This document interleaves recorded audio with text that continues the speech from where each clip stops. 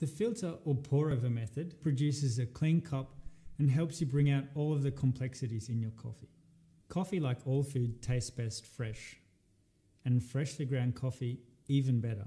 Look for good quality, freshly roasted coffee with a lighter or filter roast profile, as espresso roasts are usually roasted darker and not well suited to the pour over method.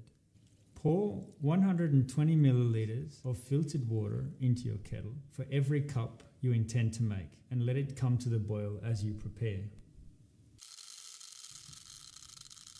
Set your grinder to the filter setting and grind your freshly roasted coffee for filter. With the spoon provided, fill the spoon level, one for each cup you intend to prepare, into the filter basket. Use a stopwatch to time the brewing period. Start to add the water slowly in a circular motion, just enough to ensure even saturation, then stop. This allows the coffee to bloom.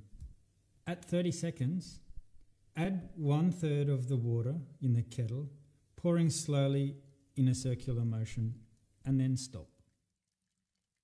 At 1 minute, add the rest of the water in the kettle, pouring again in a slow circular motion until empty.